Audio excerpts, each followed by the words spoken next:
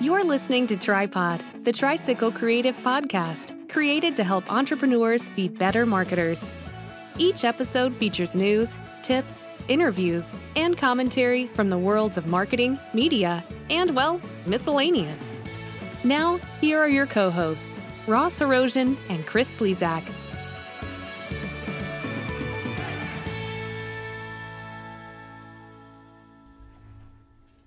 Hello, boys and girls. It is just me today, Ross, but I am joined by a very special guest. His name is Andrew Stallings.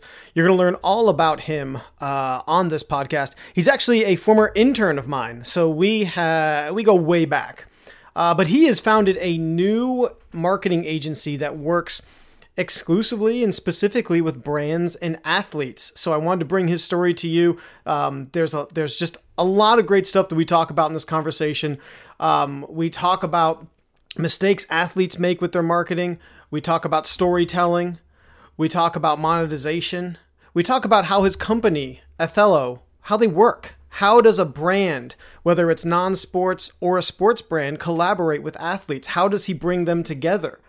Community, culture, scalability, and then at the end, we have a fun with a little word association game, sports style. So I hope you enjoy it. Let's get on with the show. So Andrew, thank you for joining I guess, I don't know if it's a fraternity or a sorority or the organization that is guests who have been on the Tricycle Creative podcast. No, I really appreciate you having me, Ross. And I think this is going to be one that's probably a little bit more eclectic than some of your previous guests, given the rooted relationship at hand here. It's very true. So Andrew and I go way back to another time in my life where I was running an internship program at SiriusXM, an award-winning. Let's give myself a little pat on the back here. An award-winning internship program at SiriusXM satellite radio, and Andrew was one of the interns that I brought on. Not my personal intern, although we hung out a fair amount. I brought you on in the sports department, correct? That is correct. At the 11th hour, might I add. Helping me out in a big way. Look at me being a nice guy. Look at that. Well, I appreciate you coming in, not so much at the 11th hour, but at some hour of the day and being a part of this podcast, because I'm excited. You know, being an entrepreneur, it certainly has its ups and downs, has its peaks and valleys. And it never fails that whenever I'm in kind of a valley or a down, I look at, or even I get messaged by former interns, because I had probably over all the time I did the internship program at SiriusXM, I probably have a 1,000, I'll say kids. You're no longer a kid, so don't, but who came through the doors, and I see the awesome things that they are doing. And it really brings a smile to my face. And I even think it was kind of, speaking of roots, some of the foundational root stuff that led me to start Tricycle Creative, which is really a marketing agency that's built upon helping make better marketers, training them and teaching people and things like that. And so I was really excited to see that you have started your own thing. We got to our worlds collided a little with, was it Food and Wine? Austin Food and Wine? It was. That was when I was working with an experiential events agency, and we needed some last second photography and video help for an event for a client of ours. And lo and behold, the one man in Austin, Texas I can call is the 11th hour man. The 11th hour man. The 11th hour. That's going to be my new website I need to get. I have to get that right now before anyone steals it. So why don't we start, not at the beginning. That's too long of a story. Why don't we start really where you are now? So in 3 sentences or less, tell me about your business and what you do. Yeah, so currently I run a sports consulting practice that helps professional athletes in niche categories enhance their brands from a 360-degree model. pretty much by giving them resources, consulting, different sponsorship opportunities, and different collaboration opportunities to pretty much take their brand and their network to the next level. On the other side, we do work with brands and agencies to help them understand the different methods and ways of working with professional athletes by identifying and executing against a very unique creative asset portfolio, which we're able to build with them. And with that, it really helps them kind of formulate these longer term and more engaging relationships, even if they're not, 100% based on monetary value, from the get-go. There's a lot of opportunity in the long run when you have these formulated relationships that help both sides, bring it to the next level. So basically, we're rooted in two words: the word athletes and opportunities. And once you smash those together, that's basically how you get Othello. So with Othello, you're bringing to the table the brands and the athletes, and you're figuring out something that is going to work for both of them. And I mean, is that the most dumbest down of boiled down purest essence of what you guys are doing right now? Yeah, it's basically a two swim lane approach to helping both sides of the table figure out how to communicate and how to work together in a more effective manner. So the athletes that we're working with, Ross, are very niche category athletes. So we focus a lot on the rising sports properties like UFC, motorsports, esports, action sports, golf, tennis, even soccer in North America. And we are ultimately building out and tapping into some of the biggest properties and talents and helping them figure out ways of enhancing the opportunities that they have in front of them, and also figuring out how to do it in a creative and really scalable way. And on the other side in the swim lane, the brands and the agencies, they think they know everything because everything's data driven. And I'm pretty sure we're going to get into this conversation, but data in a lot of ways is the enemy because it seems to be this black and white crutch that a lot of people lean on that defines influencer marketing and partnership marketing. And, what so many people don't understand is that there's a lot more behind what we do in a lot of our relationships and business exchanges than just data. And you have to just be able to challenge it, and you have to be willing to challenge that and bring those different creative solutions to the table. And we've done that with a lot of big brands, and we've done it with a lot of small ones too. So it's really a category where we're kind of, on this boat in the middle of the ocean with not a lot of people around us, and it's invigorating, it's humbling. But every once in a while, there's a big tide and current that comes and knocks you off your rocker. But it's been a challenging experience these last 2 years, and I'm certainly happy to talk to you a little bit more about it here today. You didn't know this, but I was really coming into this with some pitches of some new niche sports that I was hoping you could get some representation for. Because I've been watching these on the Ocho. Axe throwing. If you could get an axe thrower, I think that would be a huge boon to your business. You're writing these down, right? You're 100%. getting these? Okay, fantastic. Yep. Also, this I think actually showed after axe throwing, and that was collegiate cornhole. So really not pro. Andrew, come on. The pros, we've all seen it. We all know it. We all know the pro circuit of cornhole. Okay. It's just tired. It's too much. They're on the billboards. They're on bumper stickers. They're on cell phone cases. What we really want is the up and coming collegiate cornholer. All right. So if you could pass those along to the other people in your company, I won't even take a cut. This is just one that I thought was a real great opportunity for you, that I wanted to really put in front of you, put on your radar. So I hope that's helpful, that those two are I think areas of let's call them areas of opportunity. Yeah. Well, Ross, you're such a giver, as we all know. Well, of course. I try. So when you work with these athletes, and let's start with the athletes. What mistakes do you see them making when it comes to I like to use content marketing because I feel like content plugs into everything, whether it is a Facebook ad, whether it is a social post, whether it is an Instagram, but whatever it is, it doesn't matter. A video. At the end of the day, content is what drives digital marketing. So My question is, what mistakes do you see them making, or what do you commonly hear them coming to the table saying they need help with? Yeah, well, I think the number one thing that you always hear anytime that we engage a new athlete is how much money can you make me? And how much money can you make me through influencer marketing? Can you do through social media, branding, merchandising? A lot of these athletes we deal with, they say, look, I have an agent that can sign my team deal and can get me my Nike deal for my boots, but I want all this extra money. I want the Nivea face cream. I want the avocados from Mexico deal. Like I want whatever it is. And the funny thing is the opportunities do exist, but it is a very quick, like just a reality check when I have a conversation with these athletes and tell them that money isn't everything. And you have to get that out of your mind very, very quickly. And you have to really fact check in the mirror by saying, why am I doing this? Why am I doing content? Why am I building my brand?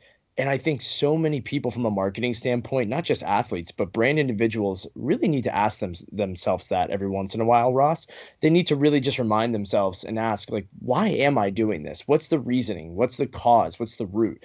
And the thing with these athletes is that they think, okay, I play soccer on an MLS team or an NWSL team or an Olympic team. And just by default, because I wear that kit, 100% I'm going to get fans, even if I play only 5 minutes a game. And that's fine. That's how my social media is going to grow up, and that's how it's going to blow up. And from there, I'm able to figure out and evolve, how to make money from it. Now, Othello Group make me money. And what I always tell them is, okay, cool, that's great. And I'm happy to make you money in any way that I can. But what's your story? And it's the biggest conversation stopper that I have every single time. They're like, well, I don't know. I'm an athlete.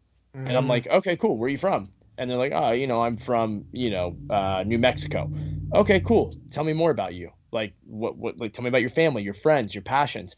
You would be so surprised how many people, and actually, you're probably not too surprised. You probably talk to tons of people that when you start turning the script around on them, they have no idea how to answer these questions. So externally communicating that to their audience, it's like stage fright. And especially when you're measuring everything by, oh my gosh, like how many comments I got, how many likes I got, how many views I got, then it becomes really in your head.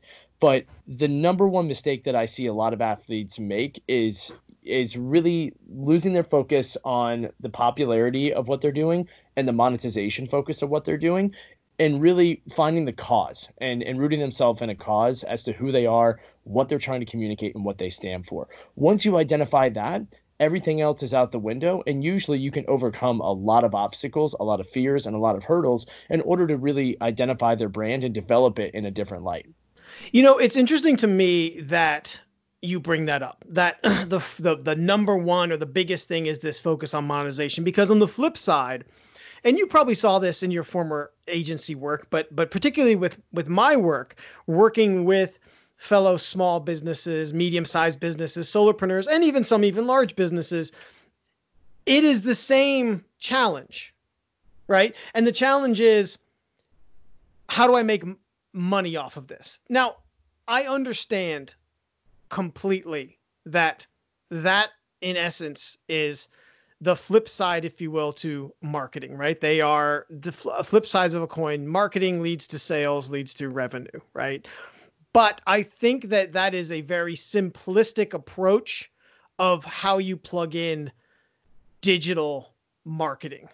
And you touched on a little, I don't want to get into right now, but like the analytics piece and things like that is, everyone is trying to figure out, how do I let's even use social media. How do I use social media to make money? And I feel like if you approach it that way, first and foremost, then what you are doing is just applying old methodology to new platforms. Like, okay, the first time I talk to you, all I want to do is talk about sell. Mm-hmm. And this is what I tell my clients is, it's like,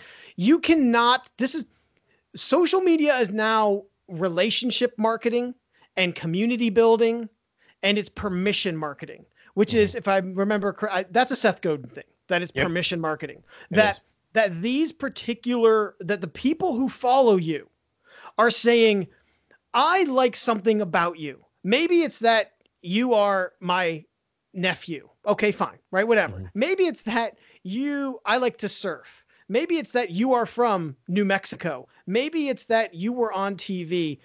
I like something about you or your business. And I now am going to follow you or sign up for your newsletter to give you permission to talk to me, right? And that is people do not put enough value or emphasis on that relationship. It is commoditized. That's like, oh, got a new sign up, got a new this, got a new like, that kind of thing. They don't appreciate how special that is. And they take it for granted. And what they want to try and do is only then push, sell, sell, sell, make money, money, money, money, money. And think about that experience. Think about why people hate going to a dealership, a car dealership, because that's what the old school car dealer did. You know, they felt a little skeevy. All they did was kind of pressure you. They kept just pushing you. And that is what you're doing to people who follow you if you're not thinking about community building, build, the content you're creating, to the story you are telling. I love storytelling. That is what brands, people, athletes, whatever, that should be the focus. And I think to use a sports thing, I usually throw this away, but it's to say, if you build it, they will come. If you build the stadium like that, they will come. Yeah. Well, so all of that is 100% accurate, but let me explain to you a little bit about how we root what we do into Othello Group and how everything that you're saying is 100% spot on. So a lot of these athletes come to us from some of the big name agencies, some of the big name sports and entertainment agencies. And they say, look, I was a number on a list. I was number 57 on a roster list of 120 for my agent. And I always had to deal with his assistant or his assistant's assistant if I ever really needed something. And sometimes these opportunities fall in the laps of the athletes, not even the agents. So say if you're an athlete and you're like, oh my gosh, I was just at this brunch and I met the head of global soccer marketing for Nike. Hey, I would love to introduce my agent to that. So to see if something can be figured out as far as opportunities or events. The agent's too busy with his top 5 athletes that they can't even make that happen. So the number one thing I always rooted myself in with the Othello Group was making myself available and making our team available to the athletes that are on retainer on our roster. Now, on our roster, we have about 15 professional athletes, all from different sports. Every single one of them has 100% access to myself and my team around the clock whenever they need it. If they have legal trouble, if they have tax questions, if they have social media and content questions, some of them have random deals where, look, they're just jet lagged and they can't think of a caption for this paid advertisement or post that they have to do. We're happy to massage and throw ideas at the wall for them. But also, we are constantly bringing them to the table for new communication efforts, for new meetings, for new events, philanthropic endeavors, and all of these things we're not doing for them, we're doing with them. And I'm educating these athletes and I'm showing them that, look, when your athlete's career is over in the next 5, 10, 15 years, whatever it may be, that you are as educated as our team and you're able to say, Andrew, thank you so much. I'm going to be able to run with this on my own. And I'm giving you the power of education through our services and our model of what we do. It's very similar to what you do, Ross. You empower and educate a lot of marketers to show them different methodologies and ways of thinking to do certain things. With us, I don't want to represent. I want to collaborate and I want to do with my team and I want to build it in a more constructive, cohesive environment that helps them be educated and grow well beyond the world of sports. And that is what has made us so successful. We haven't had one athlete leave us in 2 years. We have about 17 brands on retainer, none of which have left with a complaint, and ones that constantly are coming back for some smaller projects and bigger ones. And honestly, it's all rooted in the mentality of which you and I have a lot of the same commonalities on, is that you're from North Carolina area. I'm from Southern Virginia. And besides loving Cheerwine, we're yes ma'am, no ma'am people. And we get people. We read people. We use our manners. And honestly, that stuff, like when you used to live in New York and how I live right outside of New York now, it blows people away that people like you and I exist in these environments. But it's like the smallest things that are it's what makes us successful. It's what makes our athletes and our partners successful. And it really is genuine kindness and genuine education, genuine help and assistance that really is changing the model for what I'm doing. And it's honestly, it's quite pathetic that this is the one thing that's really making me switch and make myself different from a top tier agent at one of the biggest global agencies in the world. So, you said what I will say during my initial consultation calls with people, and that is that I work with my clients. I do not work for my clients. mm-hmm. And if their hair, if they kind of, retract from that, then they're probably not a right fit. Because I have found in doing, and even with by extension, my team, working with people who are not invested in their own marketing, in their own story, we just are not as successful as a whole. It's just, there are certainly components of content digital marketing that we do, video, graphics, logo, that kind of blog writing, because we have, I guess maybe like an athlete, we have pro level people to help our clients with that.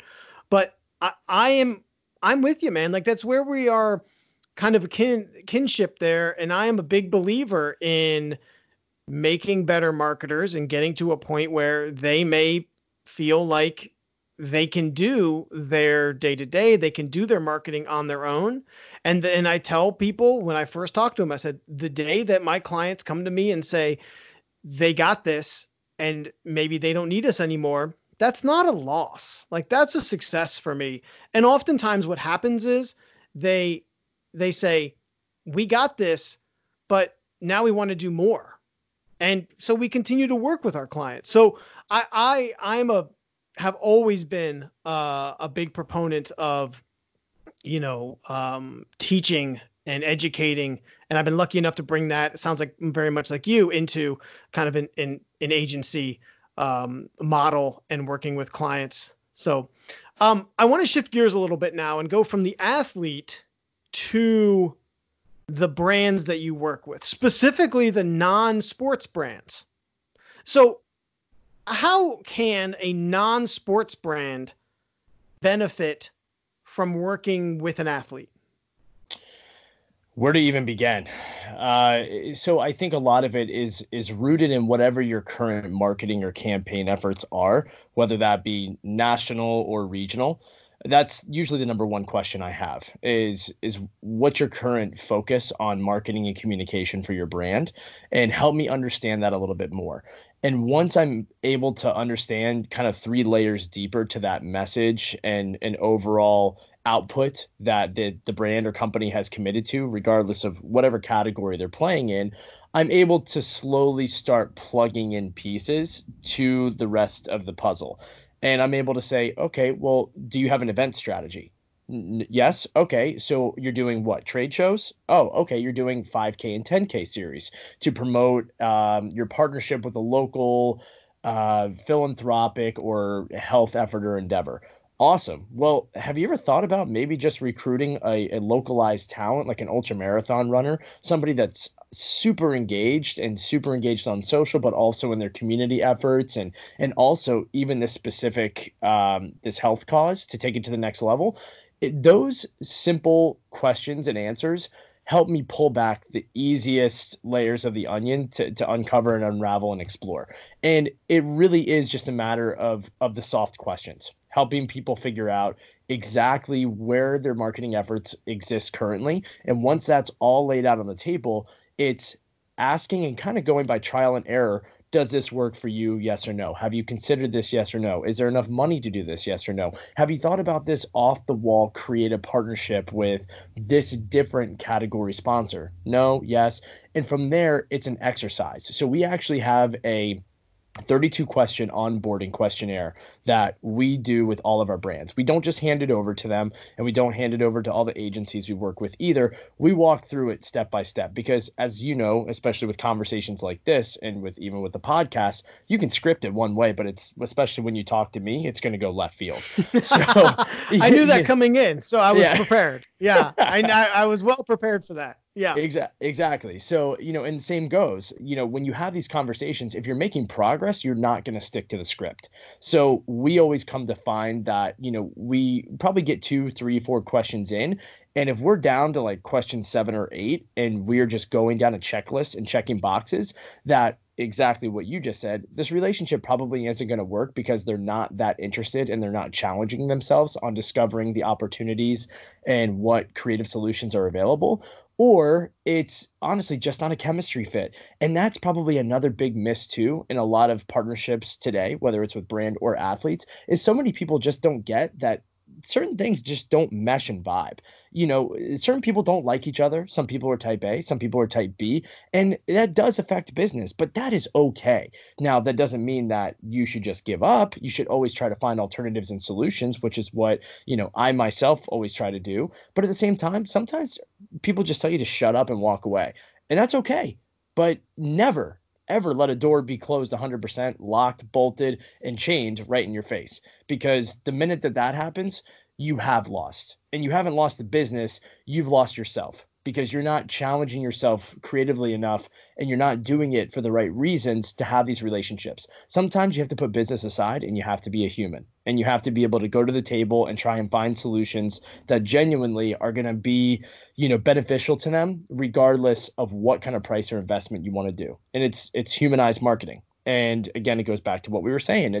It's a unique approach. It's a scalable approach that a lot of businesses are just afraid to do, because you don't normally get the orca whale of a business deal by doing this.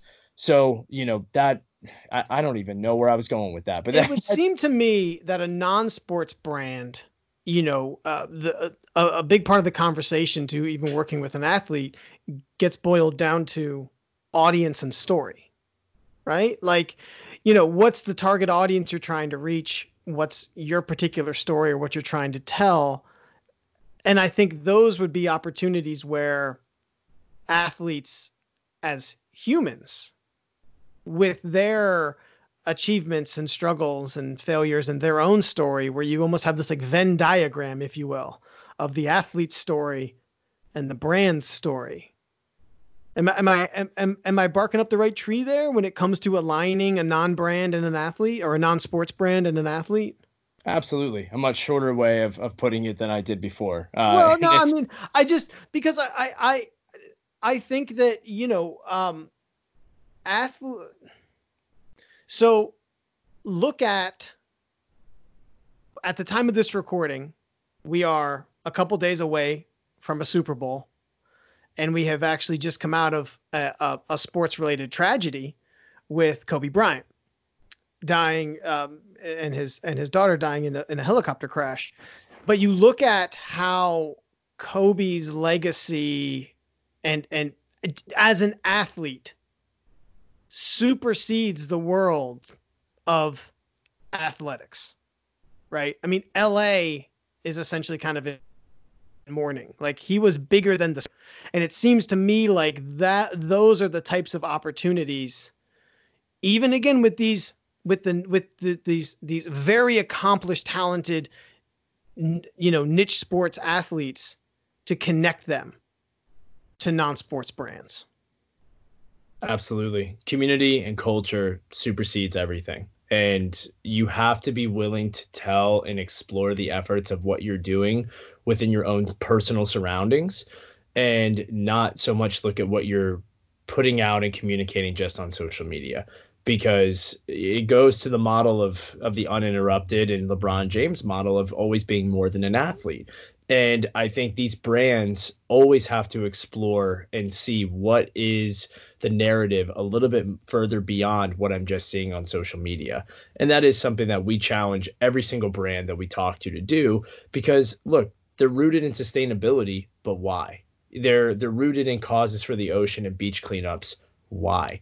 And I think once you challenge the why about 3 times, you're able to really get to the core nucleus of emotion and enigma of what makes a human being and an athlete tick. And that's ultimately what leads to great partnerships.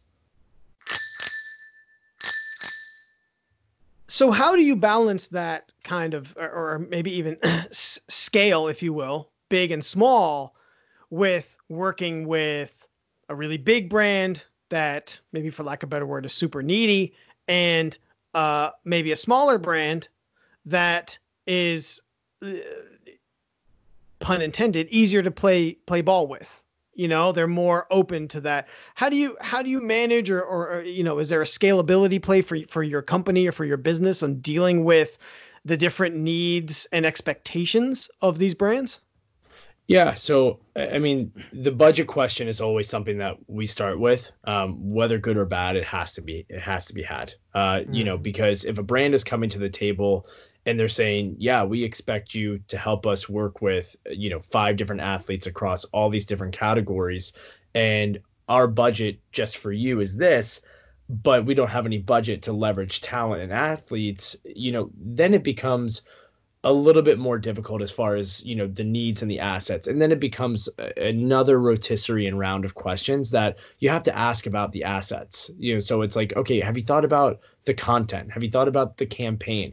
And ultimately, we always have to go back to the brands and say, what are we doing? What is the root cause? Is this a photo shoot? Is this a one-off campaign? What is it that we're doing? And then once we can develop that and build all of that out, it always is a matter of scalability for us. We don't want to be the agency or the company that comes in and says, sure, this is going to be $500,000 to do this, because a lot of other companies and agencies will do that. And we don't want to be like those companies. For me, I want to be able to help you as efficiently and as effectively as I can. But you have to understand, and you have to challenge yourself to think exactly how you want to get creative with this relationship, both in the short term and both in the long term. So we're always challenging them by asking them, what's the short term and long term goals? And I think from there, they're able to answer a lot of their own questions in the process. And that really helps us identify and figure out, what kind of relationship are we building? Is it a one-off, quick thing? Or is this something where we're really building ambassadors, for this brand, for this company, and the people that want to carry this flag and do it for many other years? There are some companies out there that are really doing it right.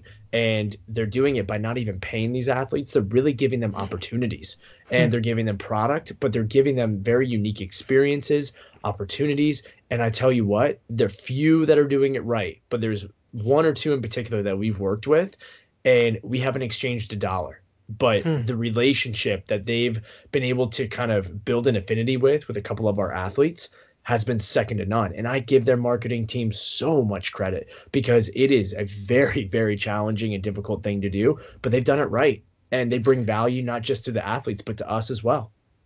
So what are you excited about right now? Whether it's for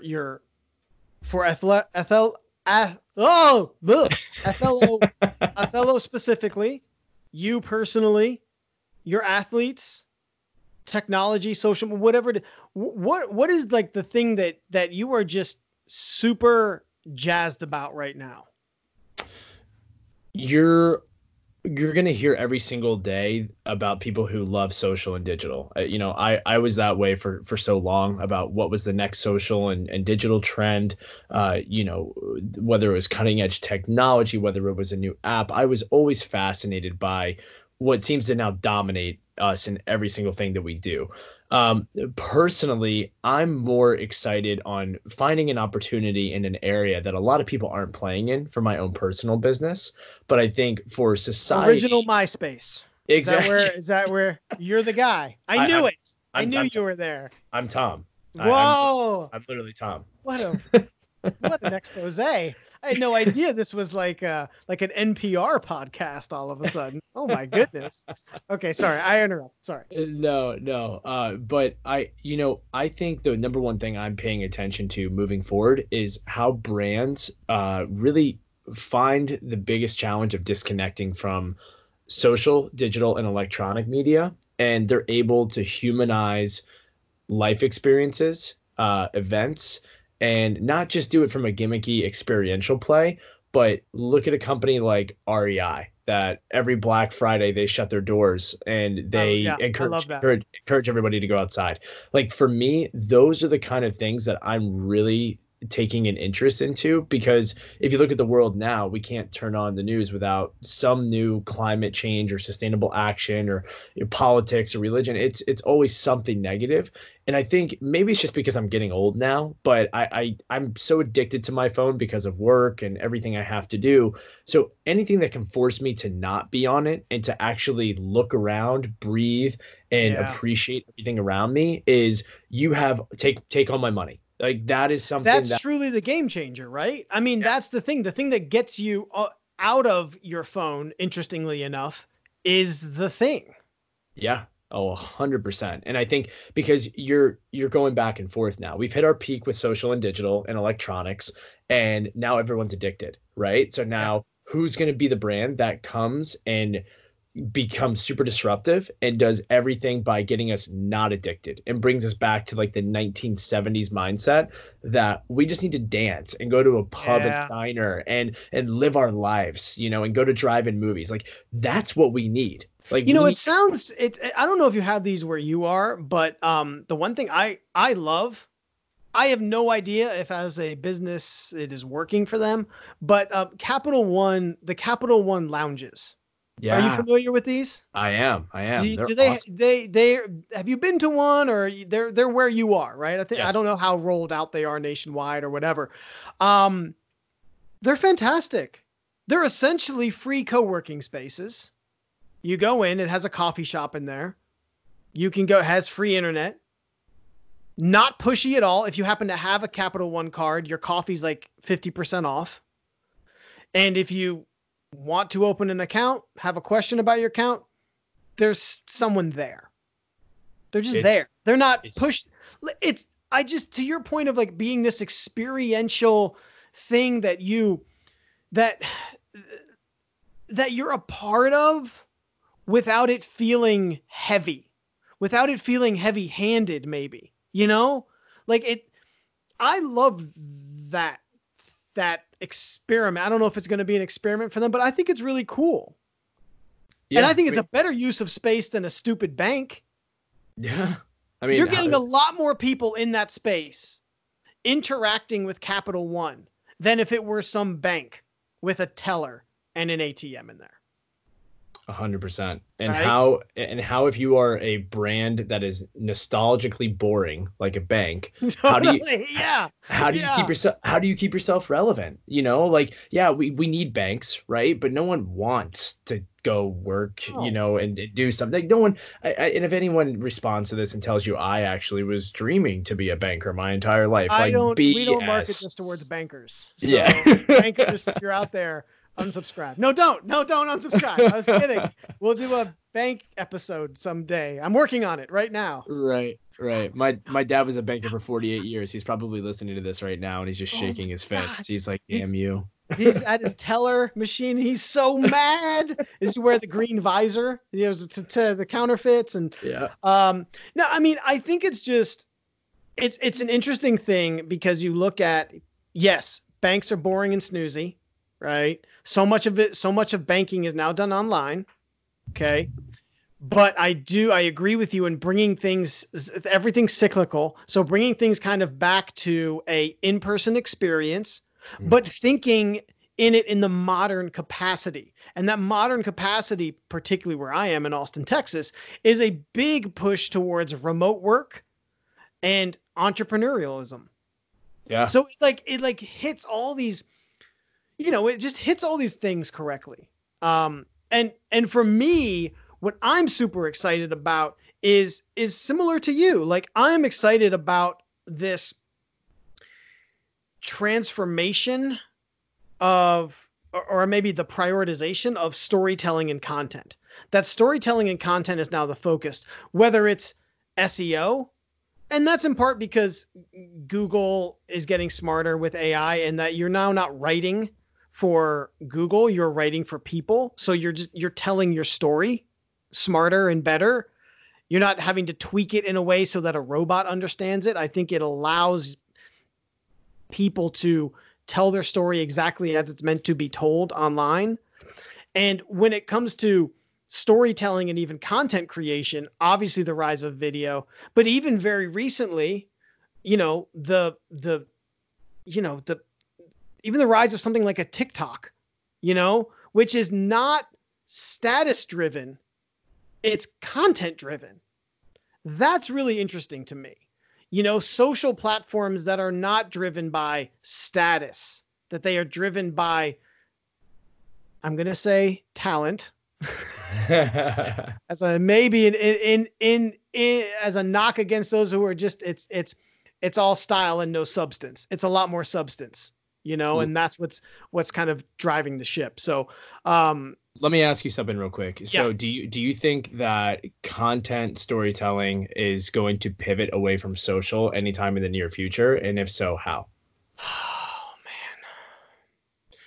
I think that people are getting smarter, at least the people I work with, are getting smarter about how to utilize social to tell the story in different ways. I think the biggest challenge people have is thinking that all of the social platforms are created equal and that they all work the same way and do the same thing, and you can post the same content on them. And that's just philosophically, that's not how they're built. They're all very different. That you have to understand you're telling your story in different ways. Even if it's the same story, you know, it's, I guess, taken all the way back to like, okay, you have a printed book, but then you have a Kindle book, but then you have an audio book, but then you have the movie about the book, and then you have the movie poster, right? These are all essentially around the same story, but they're completely different. They are all complete. And then you have the movie trailer, right? They're all completely different and they're utilized in different ways. So I don't know. I think I think there's a lot to be said for what happens with Facebook.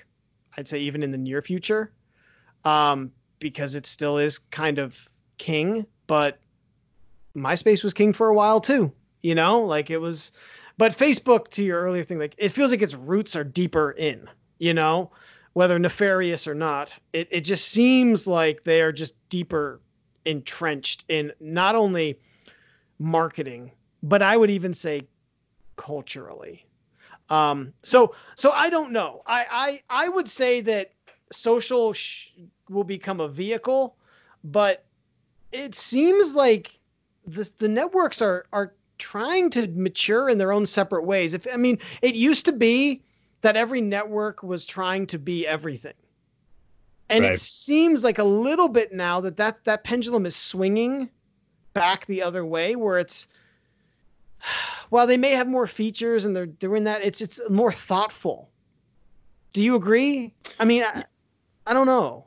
Yeah, so I think that last point is spot on. I think there's beginning to be a more emotional connection with marketing in every single thing that we do. And I at least see, even with some of the younger individuals in my life, you know, I also coach a women's high school hockey team, and oh my goodness, like if you want to talk about a social case study like never before, it's that. But you know, it's the one thing that I continue to see though is even at that age, they're getting tired of Snapchat, of Instagram, of TikTok, because it's sensory overload and it burns people out. And what I you know, I'm calling my shot right now. I think in the next 2 to 3 years at most, I would even venture to argue the next 18 months, we are going to see a monumental shift in how marketing is done, at least in North America. Yep. Because I think there's way too much going on. I think that there's too many different avenues, too many experts, too many media channels. I think it's all way too much. And I think someone is going to completely reinvent the wheel by doing it 100% simple. And I think it's going to be all rooted in emotion, in what you need, and what you never even thought that you needed. And I have no idea if it's going to be a product form, if it's going to be a communication form. I don't know that, but I think that it's coming. And I cannot wait for when it does come, because I think it is going to be the start of a better world than what we're engulfed in with all the negativity right now. Yeah, me too. I mean, I welcome that for sure. And it is, I don't know if the right word is ironic. Maybe it's that it's expected, but I would say in the past 2 years, I myself have even found as a user of social platforms, like exhausted. I barely even do it personally myself because I got to a point where, so I am 37 years old. Okay. But I got to a point where I didn't feel like I was experiencing things in the moment. I was so obsessed with capturing them versus experiencing them. It's kind of the old thing of like recording, being obsessed with like recording video while you're at a concert. And I look at people who do that, and I'm like, who's watching that? What are you going to do with that? Like after this, the audio is going to be terrible. Your picture's blurry. Like the actual experience is the thing. The capturing is like they have, or if it's even like, I don't know, like I stopped experiencing things in a positive way. And so I stepped back. And I have found that to be a better experience for me. Now, obviously, approaching things for businesses is a little bit different, but I would even say a big part of what the coaching I do with my clients, they feel this compulsion that they have to do more. And in reality, oftentimes, they can do less, just be more thoughtful about it. You nailed it. And you are officially a grandpa, by the way. Oh, God. You darn kids and your video cameras at the concerts. Just put them down. I have one last thing that I want to ask. And this is going to be a word association game. You deal with sports. May I say that you love sports? Is that, I don't want to be misquoted. I don't know if that is you are a sports enthusiast. Right? That's fair. That's fair. Okay. Yep. I am going to say some words, and then I want you to just give me the first words that come to your mind. Houston Astros cheating scandal. Humbling. Michael Jordan. Leader. This one's you wouldn't have thought I was going to go this way, but I know you like hockey, so I'm going to say Wayne Gretzky. Innovator. Super Bowl. Overrated. Oh my God. Whoa. Hard stop on that one. I'm leaving to go down there tomorrow too, and I'm very much not looking 100% forward to it, my man. Wow. Yeah. I covered many a Super Bowl, and they're very they're blurry. I don't remember them very well. Not because I was drunk or on drugs. I just want to clarify that. But when you work those types of things, I had a boss. I would always get deployed to cover as kind of like a solo content producer for a lot of like sports things and music, whatever. And I'd have a boss, and he would show up and he'd say, "You never look like you're having fun at these things." I was like, "Bro, I'm working it. I'm here working it so you can have fun at it." So I have a little bit of a whatever. Yeah. Miami should be nice right now, so you should be wear your sunscreen. You're pale like me, if I remember correctly. Yeah, but lots of rain in the forecast, so not looking too hot. Okay, I'm not done yet. I have more. Go. Hockey. Life. Yeah, you're a big hockey fan. Who's your team? The Washington Capitals, and soon to be back, and that wouldn't be back to back, but 2-time Stanley Cup champions after this season. It'll happen. Which do you have more faith in? your 18-month prediction of marketing being shaken up, or that the Washington Capitals will be back-to-back champions? Honestly, 18-month prediction. Wow! I think it's gonna happen. I do. Goodness. Something's gonna happen, man. Okay. Soccer. Evolving. I would agree with you. I think soccer is poised to have significant play in North America. It is. And it's because the sport is so traditional and classic in a lot of ways, but there is a lot of room of growth in the game, and not just in the male side of it, but obviously in the female side. But the youth development game too is arguably it's one of the biggest youth sports in North America. But there's such a big it's weird. It doesn't translate. I mean, that's like it's a huge youth sport, but then it just seems to, I don't know. That just doesn't translate on after that. Well, it's because they haven't had the professional properties and brands that have been like the tier 1 platforms, like the Premier League and La Liga, like they do overseas. And it's a tougher barrier. But I think in the next few years, you're going to see a lower barrier of entry for people that actually have an affinity for that sport to really make it a much larger career, regardless of how they transition into it and at what point. I think depending on how the NFL deals with all the head injury stuff too, that could be in play. For sure. Okay, just a couple more. Yep. Bryce Harper. How many words am I allowed to use? As many as you want. And this can be labeled as an explicit podcast, so feel free to use whatever word you like. I would say egotistical. I think Bryce Harper's a great case study when you look at athletes, because the whole city of Washington, D.C. turned on him in so many ways, and the writing was on the wall to a lot of people, and Washington Nationals fans will never admit it, but take a look at when the Capitals were in their Stanley Cup run. Bryce Harper's a Las Vegas native, and he would be going to the Capitals games in a Las Vegas Golden Knight jersey.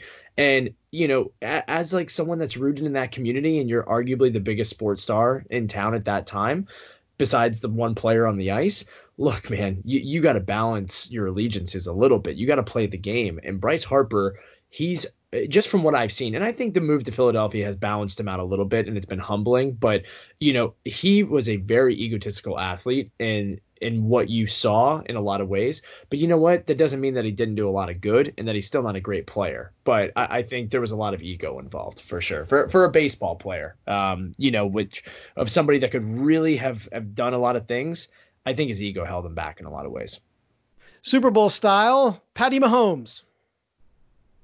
The next great thing.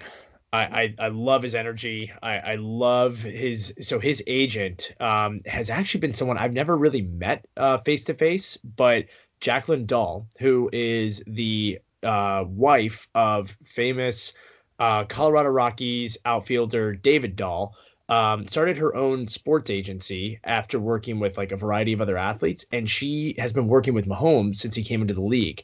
And she is actually doing a lot of incredible work. From what I understand from a lot of other colleagues who know her very well, she's done an incredible job of really helping him market, but also embracing, his family, his community, and kind of bringing all of that as like a forefront message and not let it be, kind of the back or shadow of who he is.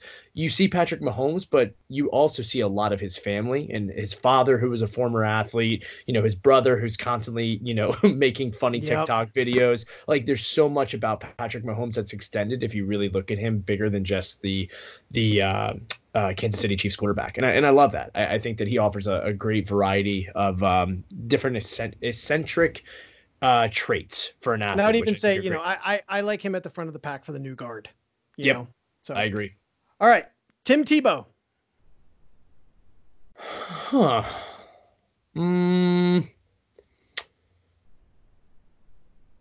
Case study? I think, he's a great case study to look at as far as, kind of looking at what's next in your professional career. So as I mentioned, we're going to Super Bowl next week. And one of the events that one of my athletes is doing is a event called Tackle What's Next. And it is specifically focused and harnessed around professional athletes looking at what's next in the chapter of their career. And Tim Tebow is someone that has completely capitalized on it. Now granted, he's a good looking dude, and he has been able to really diversify and grab on from a media perspective and stuff like that. But dude, minor league baseball and working your way up and completely going to a different sport, and not It's just wild. and not just like signing with a major league baseball team and being on that team. He's gone through the farm system from the very bottom and worked his way up organically. I respect that. And I do too. I actually think he's, I am not a particularly religious person. I know that was the big thing, that all the hoopla that came along with it. But I actually do have respect for him. And I would even say that, I don't even know if he was given a fair shake. All right, last one. This is a big one. You're going to really need to have to think about this one. Okay. Probably arguably top basketball player. George Mirasan. Shoot. Who? George Mirasan. Yeah, you stumped me. I did? You stumped me. He was like an 8-foot guy. He played the Bullets. He Smells Like Cabbage from Billy Crystal movies. So maybe it's Renaissance Man would be my thing, Yeah, I would. A true goat. I would say tall. That's my one word. George Mirasan's tall. There that would be the most accurate, fair assessment. Yes, tall. Good job, on. Good job. All right, Andrew, thank you so much. Before we leave, where can people find you? Where can they find your company? Where throw out all the links, all the socials, all the handles. Yeah, absolutely. You can check us out on our website at www.othellogroup.com. On social, we are at Othello Group across the board. And my personal handle is virtually astallings88 on just about everything as well. So a lot of hockey tweets, just so you know, people. A lot of hockey tweets, just like I have a lot of the Curse of Oak Island tweets and dog tweets. I don't know. Follow with caution, indeed. There you go.